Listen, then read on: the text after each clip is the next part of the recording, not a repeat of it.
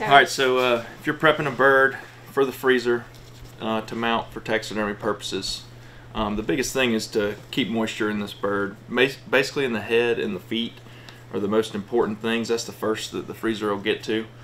So all you want to do is take some paper towels and you want to wet these down. I just use a squirt bottle, it's just the easiest thing. It doesn't have to be soaking wet, just damp. And you want to wrap this bird's whole head just like this, mainly where that feather line meets the bill, covering the eye. Just cover the whole head.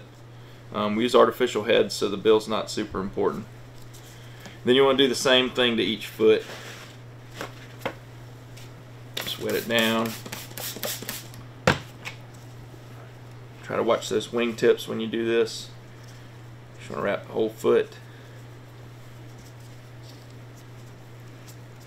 And don't be shy with paper towels. Get them wet. Make sure everything's covered.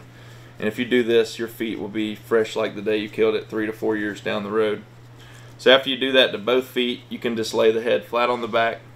I avoid going under the wing because sometimes these feathers under here will get kind of matted the wrong way. Just lay the head flat on the back. Get a good quality freezer bag. These 2.5 gallons are great. Take your bird down in the corner. Make sure these feathers don't get pushed the wrong way. And then you just want to squeeze all the air out of the bag. Just like so. Make sure it's sealed good.